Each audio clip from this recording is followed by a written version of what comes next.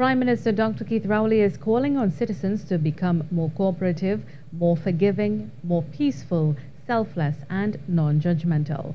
In his message to the nation on the occasion of Divali, Prime Minister Rowley also appealed for more politeness, courtesy and respect in all our interactions with each other.